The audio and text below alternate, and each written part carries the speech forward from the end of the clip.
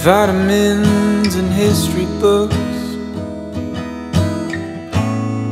psychology and a different way to look at it all.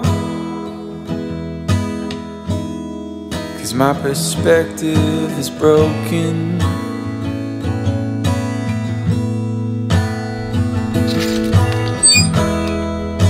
If suffering's a way to earn your keep, I better start putting miles on. Good morning.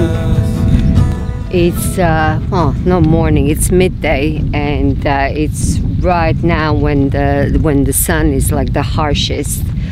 But I decided I didn't go for a walk to the pharmacy, to the village yesterday. I needed to go get something from the pharmacy, that B complex that I was telling you about, but I didn't go. My back is better though. But I'm walking now, and I really don't know what possessed me to go in the middle of the day by foot. However, the weather is getting better. It's I was editing the video from basically it came out yesterday, but that happened 2 days ago when we were taking Nicola to the airport in the middle of the night, and he was wearing this puffer jacket. Now, he was wearing the puffer jacket because he didn't have place where to put it in his suitcase. But it definitely doesn't warrant that that kind of clothes right now. The weather is getting better, and right now it's about 28 degrees, which I don't know exactly what it is in Fahrenheit. So when I'm editing the video, if I remember, I'm gonna put it in Fahrenheit. But 28 degrees, it's okay. We're good. It's hot, but considering that our temperatures in the summer here are like 40 degrees and something like that, the moment that we go below 36, we're like, okay, I can breathe now. Even though it's still very hot, I can breathe now. When it's above 36, then it gets really, really difficult. Oh, it's getting windy. Also, considering that it's this middle of the day and the light is so harsh, I have no idea how my face is going to come out on camera, because I realized that when I record, and if the sun is harsh, somehow it's like it goes underneath your wrinkles that you don't even see with normal eye, and just kind of like illuminates them from inside, and I look 10 years older.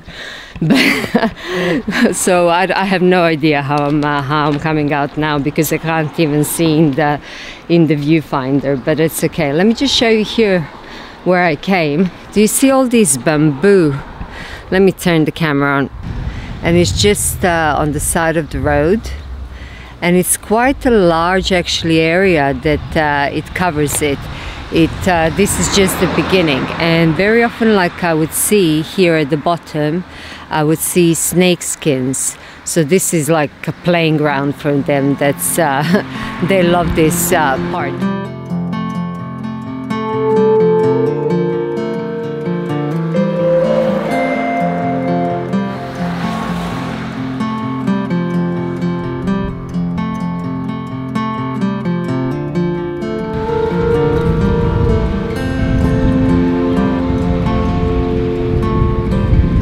This type of bougainvillea is my favorite, and I was thinking to put it in my house, to plant it. The problem is that those flowers fall off and they make a lot of mess. But it's really, really pretty, and I think it would look beautiful above the trellis in front of my kitchen. Normally there are chickens here running around all the time. I don't see them now. Maybe it's a bit too hot for them, or I do see one maybe in the background. They enclose them maybe for today, but they're usually in this field just running around, and this field is just bare and full of olive trees. But this house that has the chickens, they sell fresh eggs, so we sometimes buy from them. And I was thinking that it might be nice, actually it was Mario's idea, that it might be nice to make homemade mayonnaise with those fresh eggs and our olive oil from our tree.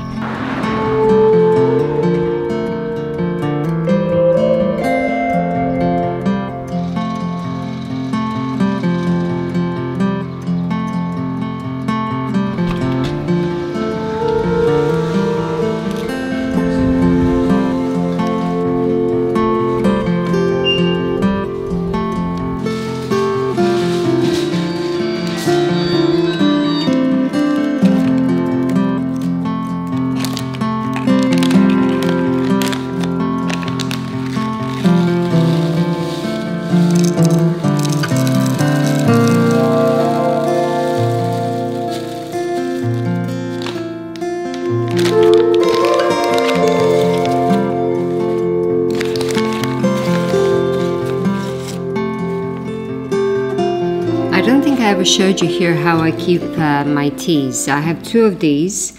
This is for English tea and the other ones are for herbal.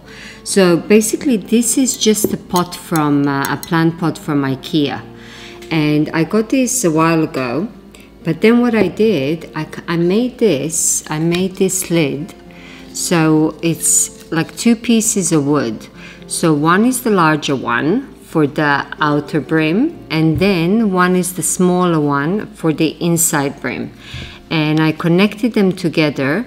I think I did this on my laser cutter, or on my scroll saw, because I engraved it on the laser cutter. If you can see the engraving, I don't know if the camera will pick it up. But either way, you could do that with those very small saws. And then I connected it with the door knob, basically, for the cupboards. The knob, I also got it from IKEA. This one is a bit dirty, I should clean it. And then what happens is you get this. So from a simple plant pot, I make it into a nice kitchen jar that looks really, really pretty. Too strong. So, are you going to put this on now to cook for Alex, or later? What I'm thinking is it's like I'm gonna clean the whole house through this Vlogtober. It's like before I put the salt in the shaker, I saw that the shaker was like really dirty, so I cleaned it. Now I was putting tea in this jar, and I saw that the handle was really dirty. Oh, yeah. And I was like, before you know it, before the Vlogtober finishes, it's like I'm gonna clean the whole house. Quite handy, actually. I know, right? Vlogtober. Yeah. Okay, so yeah, here is clean and handmade, semi-handmade. Babe, you're too loud. And semi-handmade. You messed me up, Mario. I lost my train of thought now. Okay. Sorry. So yeah, so here is clean and semi-handmade tea jar. What if the world had more of your smile? What if the wind could spread your love? What if your sweetness could reach everyone? There'd be no wars. Maybe the birds will sing about your heart. Maybe the trees will whisper the word. Maybe the sun will spread your joy to the ones who lost their hope.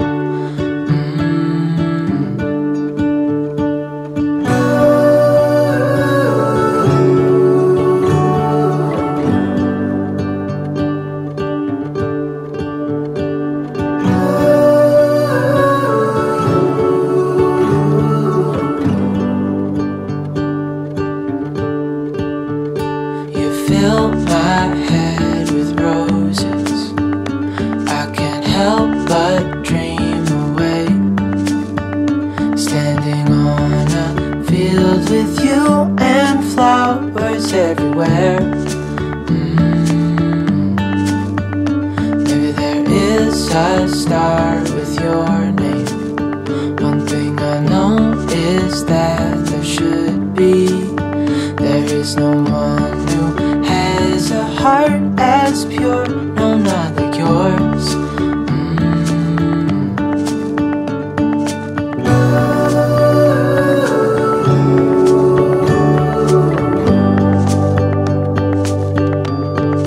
Dreaming of you.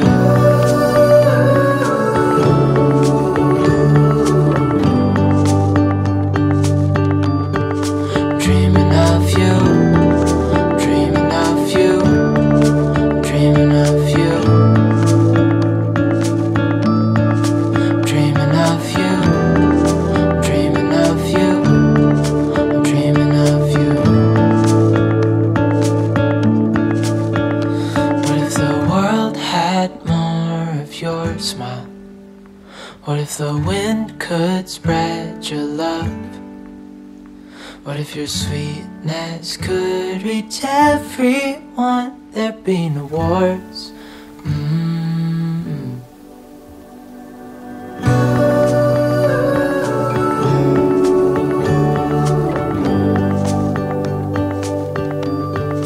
Dreaming of you.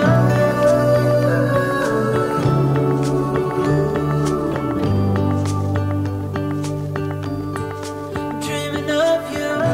I sent Mario and Alex to the bedroom. Well, Alex was already in his bedroom and Mario had lunch that I made and he went to the bedroom so I can record. Yeah, I made this borscht soup, which I think is a Russian soup. And I tried it first time a couple of years ago. A friend of ours made it for us. She's Russian, and I really liked it.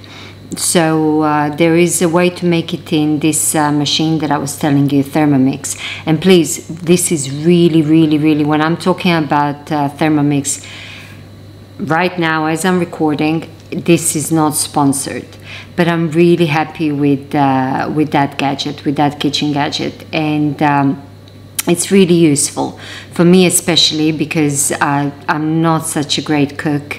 But everything that I make in that just comes out amazing because it does take you step by step and it tells you, and it has everything really in.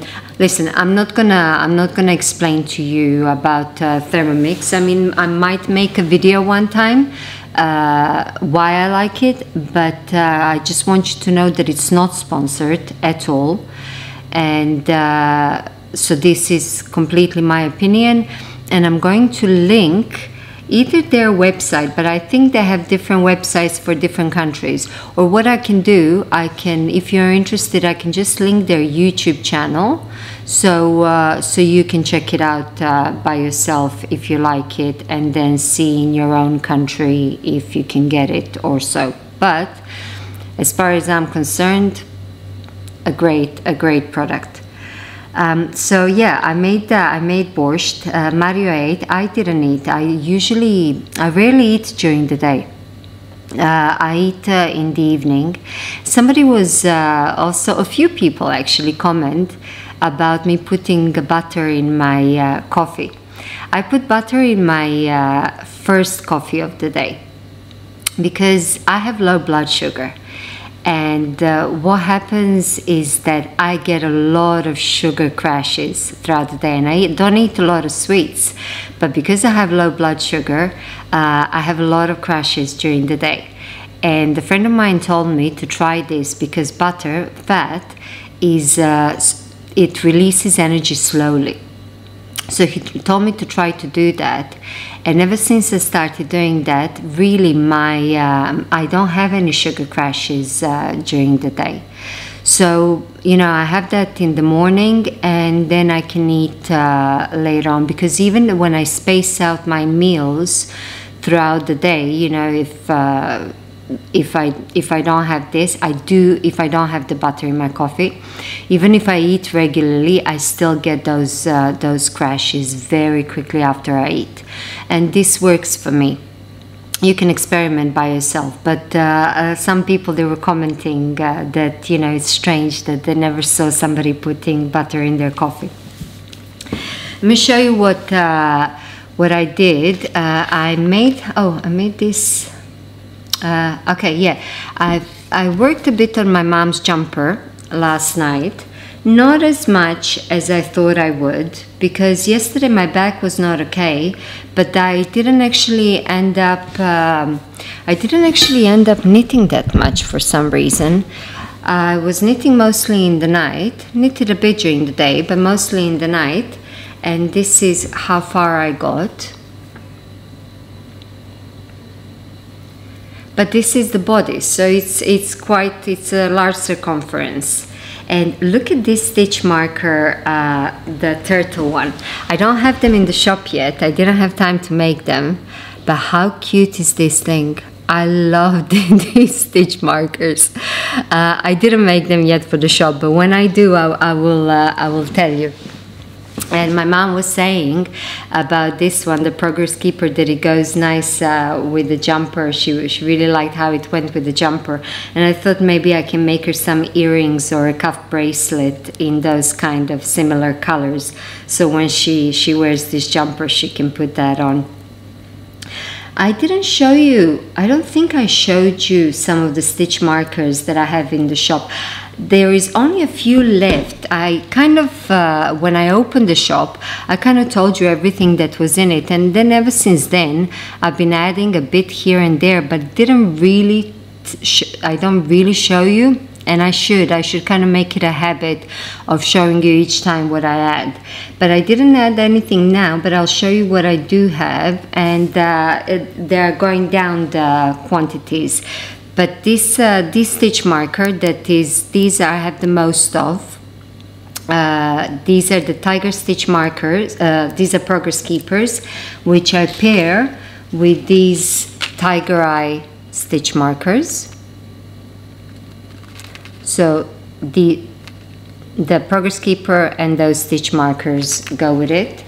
I have some that are like this, but black and white, and they are paired with white lava stone stitch markers. I think there is only one of this.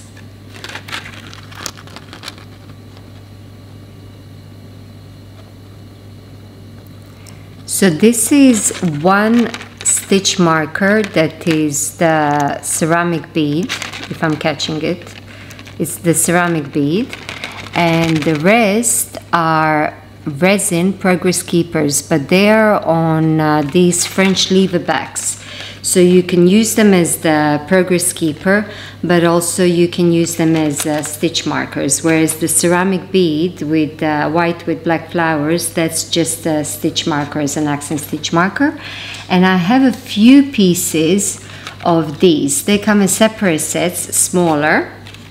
They're purple. So this one is a ceramic stitch marker, and two Progress Keepers resin, but again on French lever backs. This is teardrop and circle shape, and this one is the same but with oval and hexagonal shape. And I have only a few of these. That's just pretty much, I think that's what's left in the shop. I'm going to add some more things, but I didn't have the time, and I didn't open this shop in order to have the pressure on myself to constantly work. But I will. I have some more hand spun yarn that I need to put, and the shawl that I'm going to finish weaving, and spinning fiber. But you will probably follow me along as I go. So the jumper for my mom, I worked on it. However, I spoke to her and she told me not to be in a hurry. She says, don't worry about it. That even if I don't finish it, that she has enough jumpers to keep her warm, and the ones that I made as well, she has enough jumpers to keep her warm when they go to Belgrade, and that if I don't manage to finish this one, that it can just wait for her, and she can wear it when they come back. So she told me that. Even though I continued working on it, I wanted to change a bit for my hands, the feel on my hands for the needles, because these are 4mm needles and they're easy on my hands, but I just felt like I wanted to change. And because yesterday I divided that brick yarn that I made Mario socks in, I divided them into 2 equal balls. They don't look equal, but the weight is equal, because this was done on the winder, and this one I have did it by hand, so it's tighter. So I split this into 2 equal parts, so I have for 2 socks ready. And then I thought, okay, I have some other yarn that I have like that in that state, so I thought I'm gonna do the same, and I did it with this Regia striped, it's like bumblebee, black and yellow. So I separated whatever I had left into 2 equal parts, and I think I had 50 grams, so I separated it in 25 grams each. And I started making a pair of socks for Mario again.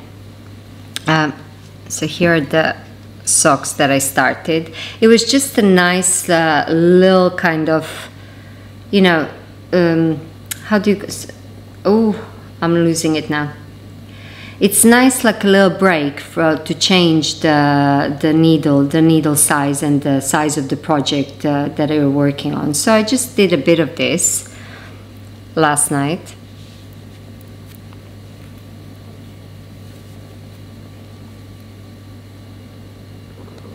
And Regia, I worked with this yarn before, that's why I only had half a ball left. Last year I made for Alex, it was going to be for Alex, and it still is, but I only made a tube. And it was towards the end of the winter and it wasn't really cold, so I didn't cut in the heel for him. I asked him if he wants it or should we wait for next year. And he said to wait for next year, which is just as well, because he grew so much in this 1 year that he's taller than me now. So I'm glad that I didn't cut in the heel, but I can do it this year according to his foot size. So those are that half of that 100-gram ball that I used, and I made these tubes. So now I'm going to, when the time approaches for the winter, I'm going to cut in the heel for Alex so he has for the winter, and I'm using the other half of the ball to make socks for Mario.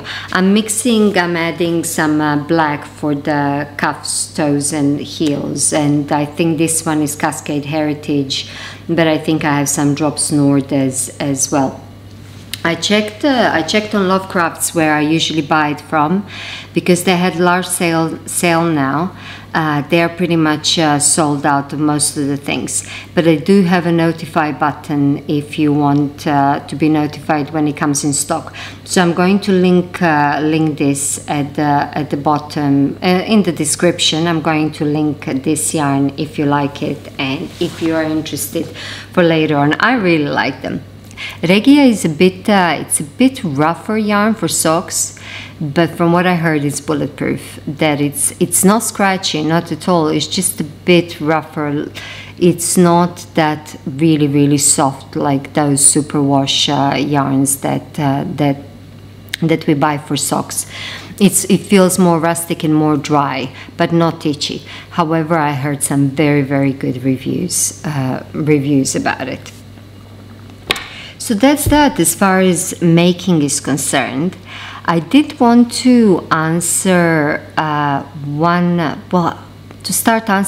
continue answering the questions. And it was asked for me before and it was asked again. So then I thought like to answer each time maybe one question if I have time in the video. I really don't know how long this one is going to be. Hey Jake. Hey Jake, this question is about my previous candle business, and one woman wrote a year ago actually in that.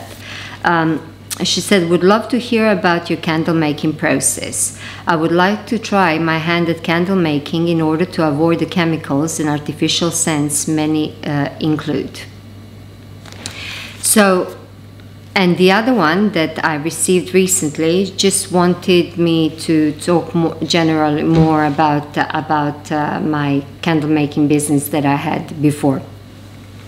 So to answer this first one, as far as the fragrances are concerned, it's true that the fragrances used in the candles are usually chemical.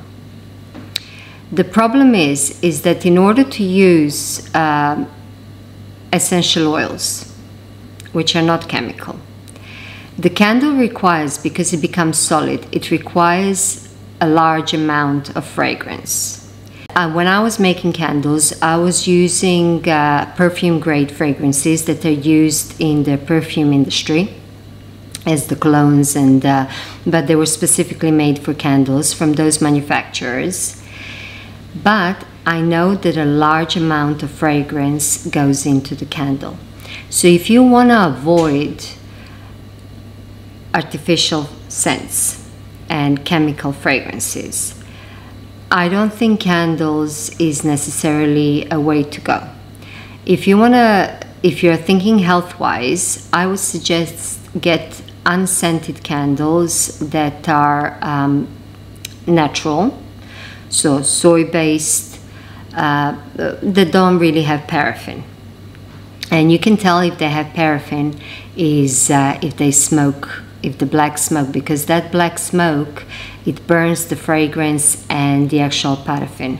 And if you put your finger in the candle, in the wax, and it kind of gets that hard thing on it and you can peel it off, then it has paraffin content in it. So I suggest to go with the non-scented candles for just for the atmosphere, if you're worried about health concerns.